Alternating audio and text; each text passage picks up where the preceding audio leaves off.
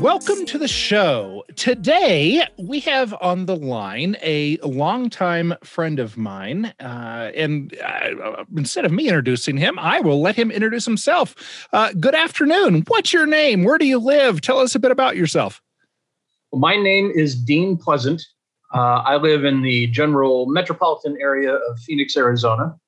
And my notorious background, or somewhat famous background, what I'm known for is that back in 1996, during the then heyday of the militia movement, as some people have called it, I was involved with a militia group, so-called, and we were set about the task of learning and bringing onto ourselves various militant insurgent skills in the event that one day they might be needed to resist a tyrannical government.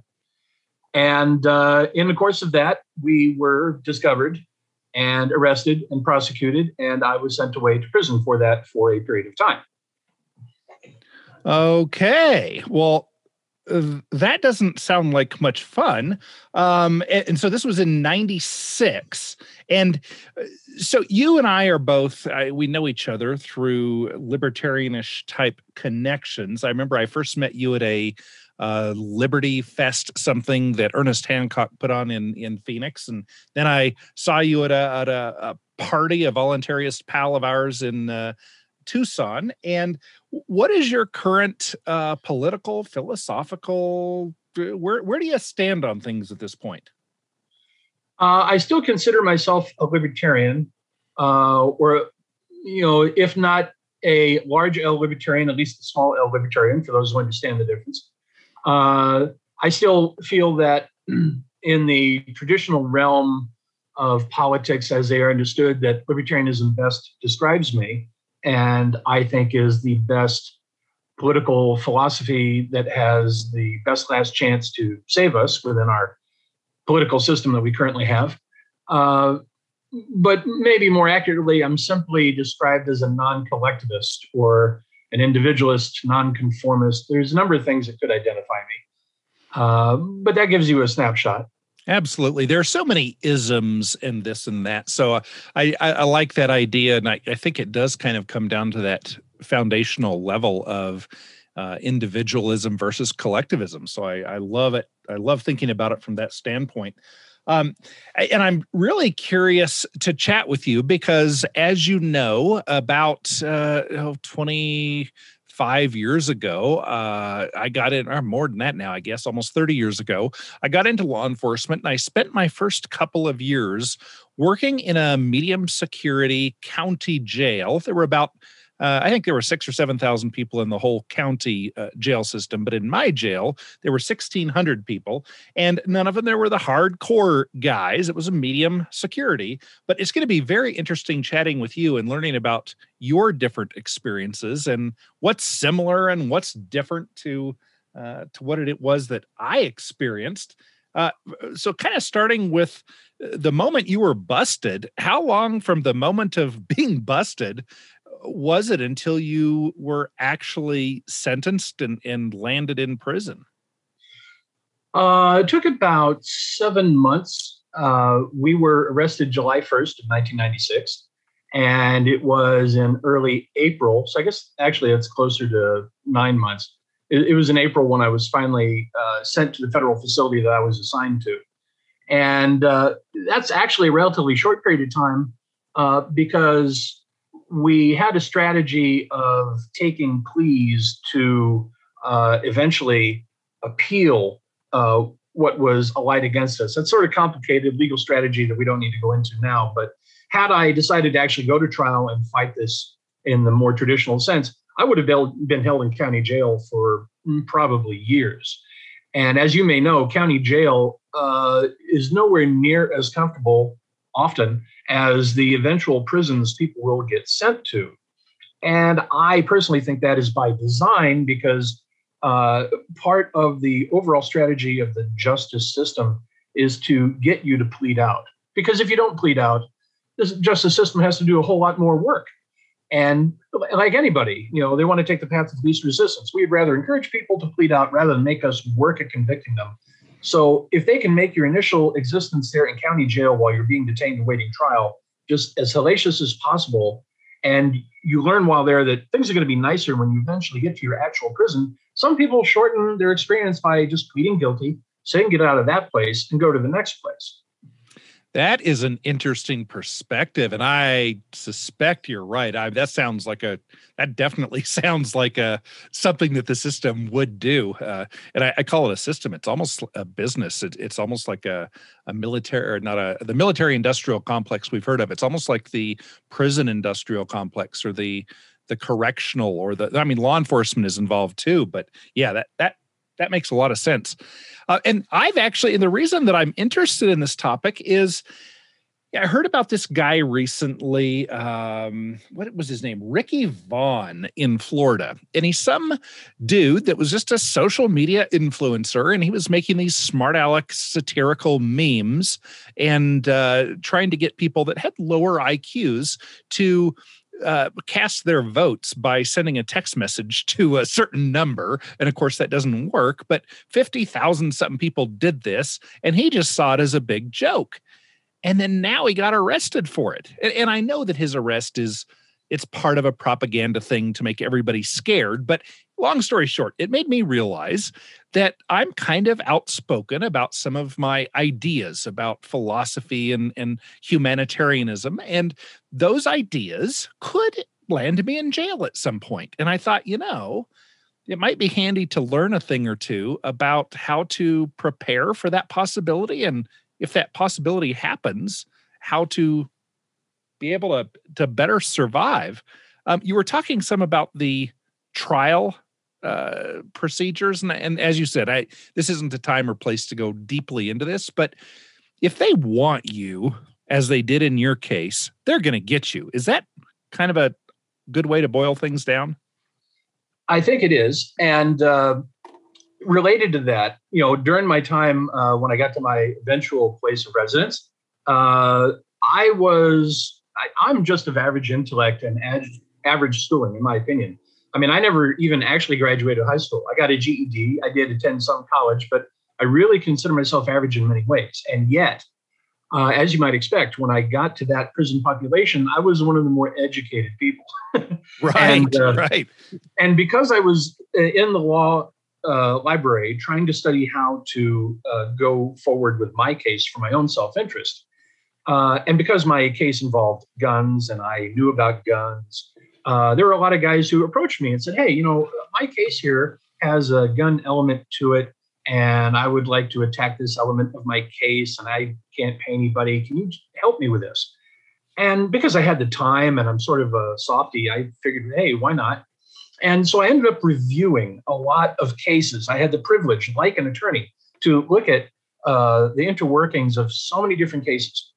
And what I discovered there, shockingly, although it's not shocking to me anymore, is that I could not find a single case that did not involve official corrupt practices at some level somewhere, where the judiciary or the law enforcement element at some point with a wink and a nod knew that somebody was misbehaving and acting outside of the rules. But because we have to get these criminals any way we can, as long as it's not so egregious that it captures the public eye, we're just going to let this slide. And we hear about this in movies and things like this. And I had always assumed it was sort of exaggerated. My father used to be a police officer. I have a lot of respect for law enforcement, which was sort of an odd position to be in, being there inside prison. But I had certain assumptions about to what degree there was fastidious and moral action on part of the authorities. And there was not nearly as much as I expected there to be. I think that today, because the judiciary allows it and does not specifically seek it out and punish it, that there is a lot of this misconduct on the part of law enforcement and prosecutors than many people realize. With good intention in their hearts, I'm sure. But anyway, make a long story short, there is almost no one put away honestly. And I agree. If they want to get you, they will get you, is the answer to your question. Yeah, I suspected as much. It's how I've felt for years. I think we're on a pretty similar page there. And speaking of a GED, hey, we're in the same we're in the same boat. I never bothered going to high school, so that's what I got too. So that's great.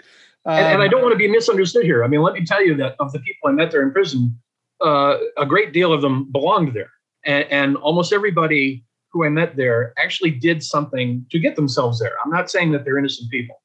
Right. Merely that the way they were put there was not in line with the principled conduct we expect. Right. So when you were sentenced, it was only 9 months or so. Were you incarcerated the whole time, or were you let out on bail? No, I was never let out on bail, and that was a political decision because you have to understand, the president himself, Clinton, stood on the White House lawn and talked about us when our arrest happened. It was a big deal. Okay. And we were claimed to be militants that had supposedly intention to attack various places. And so, no, we were never going to be let out on bond, although some of us were, those who had less evidence against them, which was really those who had not been present as much during certain meetings that were recorded. Yeah, and so I was there the whole time, and then I was even denied early release, parole. I didn't get supervised release. They made me finish the entirety of my sentence that I was supposed to do. Normally in the federal system, I think still this case, that you can have up to 6 months of early release into a halfway house as part of your transition into regular civilian normal life again. And a lot of people, that is viewed as important to be able to reintegrate. And they just didn't care about that with me. They're like, nope, you're going to stay here as long as we can hold you. Wow. They really didn't like me. And the reason they didn't like me is because I was unrepentant. And I was specifically so. This sort of leads into the overall, how does one maintain their sanity and clarity of mind in the middle of something like this? But I considered my time there as sort of a mere extension of my mission that I felt I was on that got me involved in all this. Number one being, you just never give them the satisfaction. And I knew just at a deep intuitive level that intuition, that's the word I'm looking for. Anyway, I knew that I could not allow them to see my head bowed over this. I made a conscious effort while I was there, whenever I encountered the prison guards or anybody else in the administration, that I was having a good day. Or if not a good day, I wasn't having a bad day. I just was not bowed. And that really torqued them. It really set them up. That's great. Yeah, what they want is a submission. Satisfaction for me. Yeah, I bet. I bet. And it is that submission. It's that kowtowing that I recall as a cop, the whole contempt of cop idea of, I don't really care if you sit on the curb or not, but if I'm out on the street and I say, hey, sit on the curb, and you don't sit on the curb, that's contempt of cop. So even if you had a better solution that I could feel safe and you would be in the right place, no, it was submission is what the system, and when I was part of the system, that's what we wanted. So yeah, I can completely, I can, that makes sense. So I don't imagine when you were sentenced and they said, okay, you're going away for however long, I guess I haven't asked you that. You didn't get to choose where you went, right? They could send you anywhere in the country. How did that go? Well, typically the way it works is, one of the more humane things that the Bureau of Prisons does try to do. They do try to take into consideration your family that is left behind and their ability to visit you. It's also considered important for your later integration that you have family ties and maintain them. So typically they will try and put you in a facility near where your family resides. But there were 12 of us in our case, and they looked at us as a potential prison gang, if you can imagine, because we were militants and we were trained in things military, potentially including escape and evasion or harming the guards. They didn't want any of us in the same location. So they split all of us up to go to 12 different facilities. Wow. And because of that, some of us were not allowed to be near home. So we ranged all the way from Oregon to Texas in these various different places. I was sent to Lompoc, California, on the coast there, uh, which it could have been worse. They could have sent me to New York or someplace like that, where it was really difficult to visit me. But I Right. didn't get all that many visits because I was that far away. Right. Okay. So once you got there, I recall, at least in the county jail system, there was a classification process during intake. When an inmate would come in, we'd say, "Hey, what's your deal?" And there's a whole interview process because you wouldn't want to put rival gang members in the same room together. Did you go through something like that? And how did that work out? Not at the county level. In Maricopa County, which for those who don't know, the county which Phoenix is in, Maricopa in surface area, is one of the largest counties in the nation.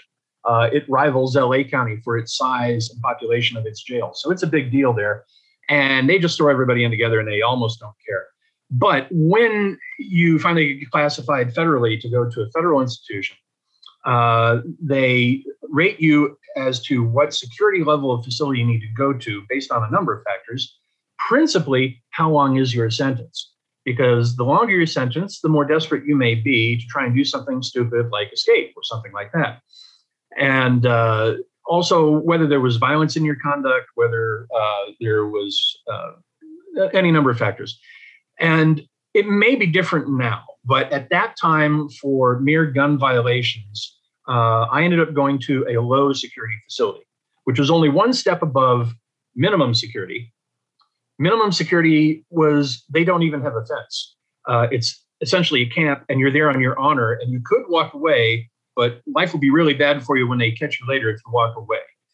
Low is where you actually have a double fence with razor wire, and you're, held in there. But you have a greater degree of movement, a little bit more privileges. It's just more humane of an existence than if you went to medium or high or supermax. Okay. Okay. And so what was the actual room like that you're like? Were you in a cell with one other person, or were you in a big common area sleeping situation, or how was that? Well, that varies from many different facilities. The first facility I was sent to at Lompoc was actually a former Marine Corps armor base that they had converted. It had been closed down. They no longer had tanks and soldiers there, but they had the officers' bachelor quarters, which was a big barracks type of building in a U shape that had a kitchen attached to it. And they just put razor wire around that. And that was the low security prison where I was at. And these bachelor officer quarters used to house 6 officers, 3 sets of bunk beds in a large room. And that was where my first residence was, in this group with 5 other guys in this rather large room that didn't really resemble a cell, except for the bars on the windows. Okay. That goes a reminder a little bit, right? Yeah. Okay. And I was there for about 7 months. And at this particular time in the history of the United States Bureau of Prisons, they were beginning to experiment with the idea of private prisons. And could private prisons contracted to the Bureau of Prisons provide a cheaper, safer, better prison experience, either for the prisoner or for the Bureau? And that's a whole nother show you could do about how that did or didn't work and why. But I ended up, after only 7 months at Lompoc, they sent me out to Taft, California, which is near Bakersfield. It's a oil area. You can taste oil on the air when you're there. And that's where I spent the remainder of my time, at this private prison run by Wackenhut Corporation. Okay. Wackenhut Corporation was primarily known before this for being the private contractor for nuclear power facilities. So they have a previous relationship with the government of being a pseudo law enforcement agency where they are officially allowed to be armed with heavy weapons and things like this. And they decided to branch out into the private prison industry, which was dominated at that point, and I think still is today, by CCA, Corrections Corporation of America. And actually, for a short period of time, I was in one of those facilities when we were pre-trial. I was at county for most of the time, but then for a short period of time, I was at a CCA facility in Florence, Arizona. So I actually have a unique experience with private prisons from the inside. Right. You got to do a big taste test of many of them. Yeah, you could say that. So getting kind of to the being on the inside, I recall that in my county jail, every so often there'd just be rumblings of a problem, or some inmates would be getting in fights and we couldn't figure out who did it. And so the sergeant or lieutenant would say, well, let's go shake those barracks. In other words, search them. So we'd get 20 deputies together and burst in all of a sudden, make everybody get up immediately, go stand outside, and then we would quote unquote search the barracks. But the real reason we were there is to mess everything up and throw it on the floor. And, we're looking for contraband, but in truth, we were just destroying all of their property and confusing it with everybody else's. But putting whole stacks of letters, tossing them all in one area so nobody knew whose was what. And so the reason I'm bringing this up is one of my thoughts is if I end up going to prison, to jail, I would like to try to keep a positive attitude. I don't know that I could keep as positive of an attitude as you did. For years, I've been so impressed with you, but I would like to make use of that time and write a book or two. What would be your idea or suggestion? Is it possible to do something like that? Or is your stuff getting searched every few days and it's going to be destroyed anyway? Should I mail a letter once a week with the latest chapter? Or what are your general thoughts about all that blabbering I just did? Well, it is absolutely true that in any institution worth their salt, they are going to be searching those materials on a regular basis. My experience wasn't that they were doing it for destructive purposes. They were just legitimately trying to maintain security and would, on a somewhat routine basis, although never predictable when, would select my area and go through it and see what was there, if anything. And obviously they would search some people more than others because they tend to be troublemakers or whatever. And if you did become a problem for the institution, I imagine, yes, you would probably get some harassment type of activity like that. But for myself, although it was a bother and I'd rather, they did something more productive with their time. Yeah, that happened on a regular basis, but it wasn't, nobody was trying to mess with me. My stuff was gone through and kind of put back sometimes, maybe, and nothing was ever really taken unless they thought it was some sort of investigative lead, and that certainly could happen. And fortunately, everything about my case was already known. There was nothing hidden. There wasn't anyone that I might be trying to converse with on the outside who may have been involved and not been touched by the investigation who they'd want to know about. So it wasn't like they're going through my stuff to try and discover other people or discover other crimes, although they will do that with you if they have reason to believe. For instance, I wrote a newsletter home on a regular basis, simply because I had so many people to write to, that if I wrote individual letters to everybody, I would never be doing anything other than writing letters. And I wanted to stay in contact with everybody. It was mentally helpful. And so I created this newsletter format.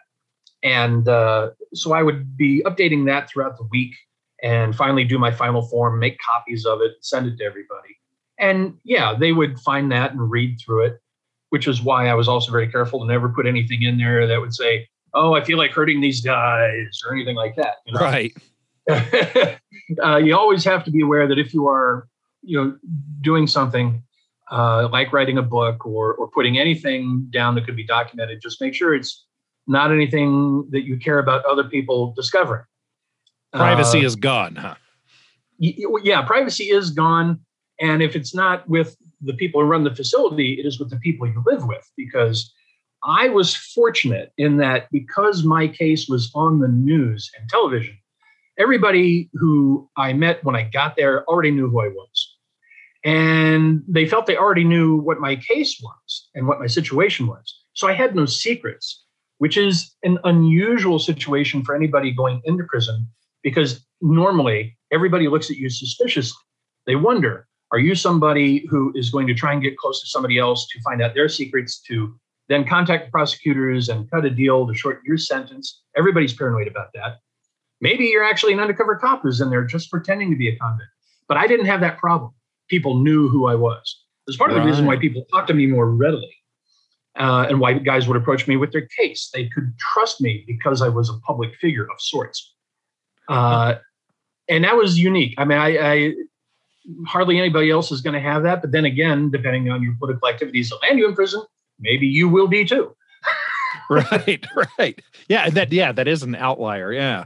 So something I kind of noticed was that there were certain inmates that I'd say out of every 100 that I met, and no, out of every 300, there was one that was articulate and intelligent and was a sharp cookie who, had we met under different circumstances, we could have been pals.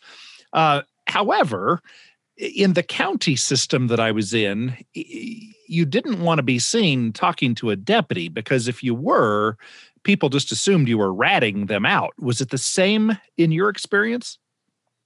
To a degree, yes. First of all, I can tell you that at the federal level, because of the types of crimes that the feds concern themselves with, which is a higher degree of financial crimes and con games and things like this, you run into a higher percentage of intelligent people than I think you would find at the county level. But at least in the private prisons I was at, it's important to note that the guards there were not professional prison guards. At the particular facility I was at in Taft, California, just months before, they had been oil workers out in the fields. And the oil industry had plummeted recently. A lot had been laid off, and they became prison guards because there was nothing else to do. And so they were more like regular average people than them. It wasn't the us versus them that you typically find in a prisoner and prison guard relationship. Now, they still, of course, have their duties. And over time, there developed that us versus them dynamic. But initially, it was somewhat odd, because for people who had been institutionalized and only knew the us versus them dynamic, they ran into these people who still treated you with enough respect and would damn near shake your hand, and prisoners who'd been down for 10, 15 years didn't know how to deal with it. They're like, well, what the hell is this? Right. But because of that, after people became comfortable with where they were and what the situation was, it wasn't uncommon at that facility at that time to just kind of be hanging around and discussing with the guards. But that doesn't mean people weren't watching you. They certainly were. It would be better if you were having a conversation with the guard to at least have one other guy there with you.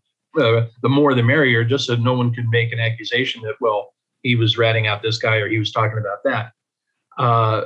For myself, I didn't have a problem discussing things with the guards, and they actually often wanted to talk to me about other things, and we can get into that. It's a bit of a long story, but I found that part of what kept me out of trouble was, you do a number of things. You stay away from the drugs, you stay away from the gambling, you stay away from the sex, and if possible, you hang out with the older crowd, because the older inmates tend to be more wise. Even if they're not well educated, even if they've been a career criminal their whole life and are not smart in that way, they're wise enough to at least know how to get along in there. And they tend to not act as stupidly as younger people. I was apparently intelligent enough that despite my youth, they didn't mind me hanging around. And that was just a better social dynamic within that unique society to hang out with.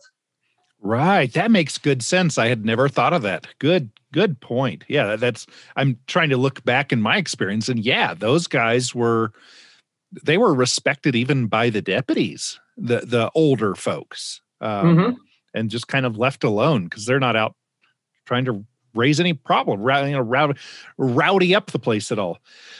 So how about the other inmates? What was it like, in all the prison movies on TV when you first walk in? And it was true in the jail I worked in. When the new person would come in, everybody'd yell, new fish in the tank. And everybody would beat on their bunks and hoot and holler and just trying to scare and intimidate, kind of like a gang jumping somebody in. It's just kind of your orientation. It's your hazing as you enter the place. Did you experience that kind of stuff at the federal level? Not at the federal level. At the county level, I did. And again, this gets into the type of characters that are in a particular place. At county, you have everybody from accused murderers to shoplifters. So the toughest and the orneriest are going to be the ones who set the tone for that little miniature society. But the way the feds had organized everything by these security classifications, the people who existed at the low security facility where I was, again, the whole situation was a bit more relaxed than if you were in a darker, meaner prison. And for instance, I mean, when we would get new people in who transferred down out of medium security and were allowed to progress into low security, usually because their sentence has progressed far enough, they've served enough years as a reward for behaving, they let you go to the low security. I would see these people walk in off the bus, and they literally had this walk of hardness where they thought they had to pose and show they were tough because that's what they had to do where they came from. And that would last about 2 weeks before they finally figured out, no, it's different here. I don't need to do that. People can exist here more like a regular society. You know, every drop in security classification facility, you got just a little bit closer to normal society. And which I think is a smart thing, really.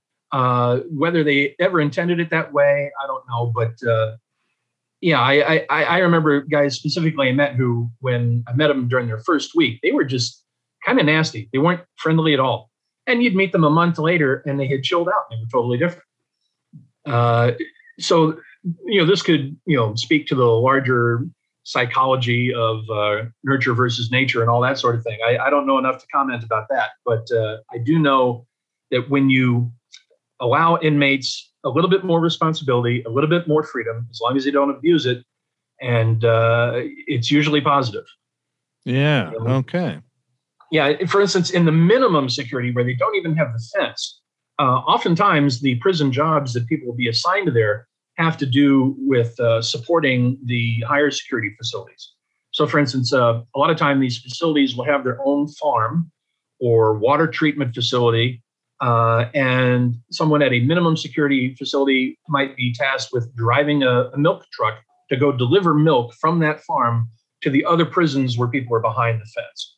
And they actually, if they're a trustee, if they've shown that they can handle this responsibility they're given, they have a limited ability to, you know, go back and forth between these facilities. And they meet guys like us who are behind the wire, and we have a limited amount of conversation and interaction with them, and we learn about how things are over at the other facility. You know, right? And it's an important little news network before the internet. And yeah, and sometimes, you know, guys just couldn't take it. You know, some guys would have the opportunity to walk away, so they did, and they'd escape. Sometimes they did successfully, never came back. Usually they found them. We had a guy who escaped from our facility right out through the visiting area, and they never found him. He's back in Mexico somewhere. All right. Now, how about we've talked about this some, and your facility is going to be different than some of the others, but maybe you could also include what you heard about from the medium and higher security places. Is there a lot of fighting and stabbing, and is it just a dangerous place that if you look wrong at somebody, you're probably going to get stabbed within a week? Or what was your experience, and what did you learn from others? This stratification of different facilities, you can separate it not only by security stratification in the federal system, but also simply between federal and state prisons. You know, the state prisons tend to handle what are state crimes, which are burglary and assault and murder and things like that. Whereas federal crimes tend to be the ones that involve financial crimes or smuggling or something like that. There's not as many violent people in federal custody, which is not to say there are not violent people, just not as many. So the character of the facility is different. I had talked to other people who had been to state facilities where, yeah, that was as Darwinistic as you can imagine because of who was in there. And, you know, the inmates are running the asylum pretty much from what I heard. Right, right. It was a barely contained violent anarchy in most state prisons. So if you have to get sent away to somewhere, this is one thing I learned in experience, you know, for someone, if you have to go to prison, I ended up at a place that was really not that bad. And I was actually somewhat appreciative of it. Right. Yeah. Well, and that was my experience also, is you wanted county and fed would be okay, but you didn't want to go to state, especially one of the bad places. Yes. Interesting. So what about, everybody would call them rape houses? That's what a prison is. What did you hear about from the medium security places? And this probably goes back to if somebody is a serial rapist or sodomist, they're probably not going to go to federal pen. They're probably going to go to state pen. Did that kind of hold true there as well? Pretty much, although, and not that I met any, but I can easily imagine that there may be some people who did this sort of thing across state lines and therefore were picked up by the feds and are in some sort of fed facility. But they are in a much smaller percentage than you would find at a state facility. And because of the violence of that sort of activity, I am sure that they were at medium or high security facilities where I did not get an opportunity to meet those people.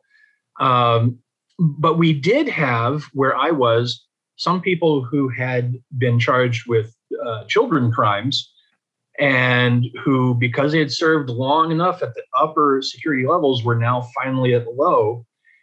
And people knew who they were because it's sort of like a sewing circle of gossip. It's the main activity of inmates to find out who is who, especially in the new people coming in. What's their story? And it's almost impossible for someone to arrive there and not have known why they're there. And when these people would arrive, they were in danger because part of a low security level is that there is a great deal of open society there behind the fence. There is not as many portaled or closed off spaces. And if someone there really wanted to harm a child molester who happened to be there, they easily could. What prevented that from happening primarily was the privilege you had of being in a low security facility.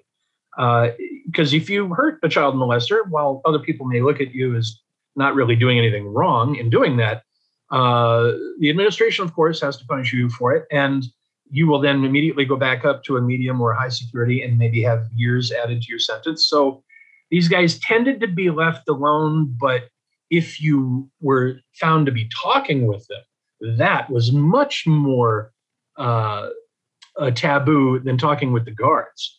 If you were to socialize with those people, you then taint yourself. And whatever trust or positive points there in the society you may have had prior to that, you have now detracted yourself. Interesting. Yeah. And so I can't say that I ever, even as far as consensual sexual activity there, I really didn't see that much. I can't say I saw it at all, actually. But I only know of a few people who were openly gay, for instance, who were perfectly happy to advertise that they were and invite anybody to come enjoy that with them. But I never actually saw it. And I don't know of any rape that occurred where I was.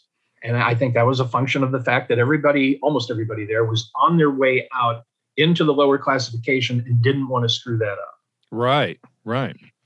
Well, and then I'm thinking that this is going to be maybe already answered, but I was thinking about the different races, all the racial issues, and there were certainly at the county jail I was in, you had the white guys. They're called Peckerwoods. Then you had the blacks. You had Border Brothers, which were Mexicans just across the border recently. And then you had Chicanos, which were second or third generation Hispanic people. And then just kind of an other category for Arab people or Vietnamese or Chinese or whatever. And so there were kind of these different racial groups. And then there was a heavy that was at the top of each of those groups. It was an inmate, and this is all informal jail politics, but the heavy was kind of responsible for the behavior. So the Chicano heavy made sure that all of the Chicanos didn't mess up while they're in there. And if the deputy had a problem, he would go to the heavy, and the heavy would then take care of the problem with one of his people. Were there those kind of politics where you were, or was that not there? Somewhat, but probably not to the degree that you observed where you were. Because as I say, this whole stratification of security level was designed to try and get you to a slightly more civilized place in preparation for eventually getting to where you get released. And these privileges that you had at the lower security level, nobody wanted to ruin. And so there just was less opportunity for someone who wanted to live that role of being the heavy to enforce themselves in that way. People had a little bit more individual liberty, as odd as that sounds. And so there was less opportunity for a tyrant like that to seize control. But there was some of it. Usually these guys who tried to have that role at the low level where I was were guys who had previously had some sort of role like that at the higher security levels, and they just sort of inherited it and didn't really know any other way to act when they finally got to the low security, but found that the dynamics there were different and it just didn't quite work the same way. And same thing had to do with race relations. From what I had been told and led to understand, there was very strict enforcement of the race relation rules, whatever they may be, at the higher security levels. But where I was, that was almost non-existent. People still tended to hang out with their own racial clan, but it wasn't prohibited to interact with others, provided, of course, that if anyone asked, why are you hanging out with that guy, you could articulate some sort of reasonable explanation. My involvement in the law library, as I said, talking with other people, I had people of all different races, because of the guns involved in their case, come to me and ask about gun law. So that was a reasonable thing to explain away my interacting with almost anybody. And again, it also helped that I was a person who my case was known about. People felt they knew my history. So I wasn't deemed as much of a threat, either racially or that I might learn details to rat on somebody and reduce my own sentence, that sort of thing. But I did, on at least one occasion, run across a couple of guys who I had previously been friendly with who were of the white identity politics. And we were sitting in my cell one day. They were visiting with me. And a black fellow who I was friendly with happened along and wanted to talk to me. And he stepped into my cell because he knew he was allowed to. Because I had said, whenever you want to, you can come here and talk to me. Right. The racist guy, the white racist guy who was already sitting there with me, got very tense. And this was a faux pas on his part. The black man who came in to talk to me, he finished talking to me what we were talking about, and then he left. And then the racist white guy sitting there with me says, "Why did you allow that?" And I told him, I said, "Well, look, I'm not like you." I was honest with him. I said, "Look, I respect that you are how you wish to be, and I'm not going to tell you you can't be the way you want to be. But I've never been like you, and I'm not going to be like you. And you need to remember that when we have this little friendship between us. If a black man wants to come and talk to me about something I'm willing to talk with him about, I'm going to do that." Now, I could get away with telling him that there at that level, but had I said that same thing maybe at a medium or high security level, that might have been an invitation to violence from the Peckerwoods. Right. But where I was at that time, I could say that boldly and establish that boundary. And I was a little bit nervous when I told him because I knew what he was concerned about. But he had never been violent to me, and we'd gotten along pretty well up until that moment. And he didn't like it, and he didn't come around as often afterward, but nothing really came of it. Okay. Wow. That sounds like you handled it beautifully. That's impressive just to hear. And I'm glad it did work out well and you didn't get shivved for that. So how about the food? Getting on a more cheerful note, maybe. Was the food good in taste, or was it like county food that is just high fat, delicious, tiny amounts, bland? But I say bland and delicious. Some food was so bland at the county level, and others, my gosh, the carrot cake was the best carrot cake I've had in my life. What was your experience? Well, as I said, at some of these federal institutions, and even at some state institutions, they have their own farms, their own supply chains to try and mitigate the cost from buying and just spending county dollars or state dollars. So the food did improve when we got to the federal system, but it improved even more when we got to the private facilities. And that was a unique dynamic, I think, because the private facilities, as I said earlier, were in this transitional audition period with the feds to try and show that they were a good option and that they should be contracted with. And so to show the feds that they were a good option and a good choice, they wanted to have the inmates be as happy as you can have the inmates be. And one of the things is you feed them as well as you can afford to feed them. And it worked. We ate really well the first year I was there. But, and again, I'm trying not to get too complicated about the outside dynamics of this one particular experiment with private prisons, but there were administrators in the Bureau of Prisons who wanted this experiment to work. And then the foot soldiers, the guards in the Bureau of Prisons, saw it as a threat to their union lock on everything. And they wanted the experiment to fail. And so there was a tension between administrators and foot soldiers as to how things were really going to work. And then you had the private contractor themselves who wanted it to work, but had to try and satisfy both sides. So there was sabotage from the federal guard unions and encouragement from the federal administration. And what eventually occurred was that so many different rules and all sorts of different ways were put on Wackenhut in how they were supposed to run the place, that they were no longer running as profitable as they were when it began. And the number one expense in a prison is the food. It's more than labor for paying the guards. It's more than anything else. And so the number one way to trim costs and increase profit is to degrade the food, which did happen during the 3 years I was there. It was great at first, and by the time I left, it was worse than anywhere else. Oh, wow. Yeah. Interesting. Well, and then now, years later, you're an entrepreneur in the food space. So that's an interesting twist of things there. So now you get to do what you want. That's. Oh, I mean, and here's just a little funny aside. Years ago, I used to work at a donut shop. And when we got there, I was on only the second busload of people to this brand new facility. The feds had built it, and it was supposed to be run by federal guards, but then they brought in Wackenhut to run it. But it sat still for about 3 years with nobody in there. And so there weren't that many people when I first got there. And so the very first jobs they assigned to a whole lot of people was in food service, to serve the inmates and run the cafeteria. I walked in there and I saw this brand new, unused, multi-$1,000 automatic donut making machine back in the kitchen that somebody at the federal level had decided would be a good purchase. If you know how to run it, that is. Nobody knew how to run it. And I'd already spent years making donuts and didn't want to make donuts anymore. But I made the mistake of talking to somebody on the bus before we got there about, oh, yeah, I used to work at a donut shop. They saw that machine and they volunteered me. They said, oh, he knows how to run that. Look at Dean. Go talk to Dean. I want some good donuts. Right. But so did you end up having to be the forced labor donut maker for a while? I was the guy who had to fire that sucker up and get it running the first time and then teach other guys how to run it. But eventually, as I said, when everything degraded, even the donut batter was too expensive to buy. And so they just mothballed it and they never used it after the first year. Huh. There's a little example of federal waste for you. Yeah, I'm pausing here because I'm having to pick my jaw up off of the floor. I can't believe the feds would waste money. Huh? Interesting.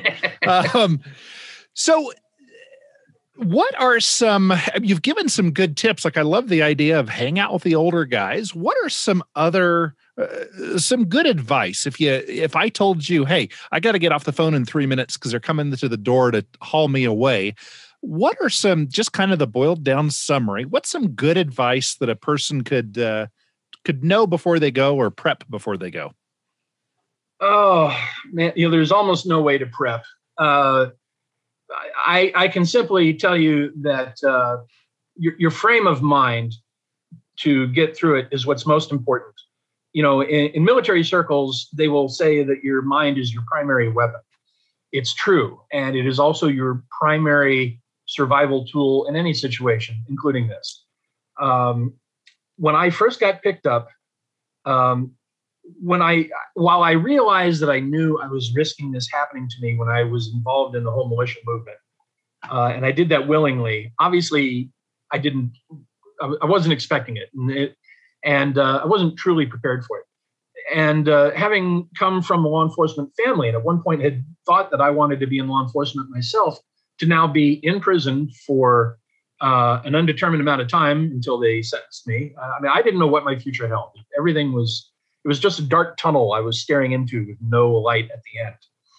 And it was after about 3 months of being in initial custody before I finally began to be experienced enough in how to exist there that I began to see that I could actually do it, that I could see a light at the end of the tunnel. So you can expect that, yeah, you're going to have despair at first. That's normal. It's expected. But how you deal with that despair, how you look at the potential of your future will determine everything. Uh, and from that positive attitude that hopefully you gain, you can then think smartly about who you will associate with or not, what you will do or not. And there are books written on this subject by other people who have been to prison. My defense attorney at the time, when he realized that despite his best efforts, I was probably still going to go away, he suggested some of these books to me. And my parents bought some and sent them to me. And they were interesting. I don't know how helpful they were, but mostly they seem to have been written in a humorous vein, telling humorous stories about why they were there, because that's what stood out in those people's minds. But they didn't have a whole lot of practical advice as you're asking for. So I can only tell you that, having friends and family is also very important. I found that there were people I expected to be beside me during this trial in my life who were not. And then there were people who I did not expect to stand beside me who did. And you found out who your friends really are. And while I would have rather discovered that some other way, it was a blessing. And while I can count them on one hand, I actually met people inside who were worth knowing, who I wouldn't have met any other way, and who I'm still friends with today, despite what got us all there. Believe it or not, they tend to be moral people despite the mistakes they made to get themselves there. We all make mistakes, and some of us make mistakes that land us in prison. That doesn't mean your life is over.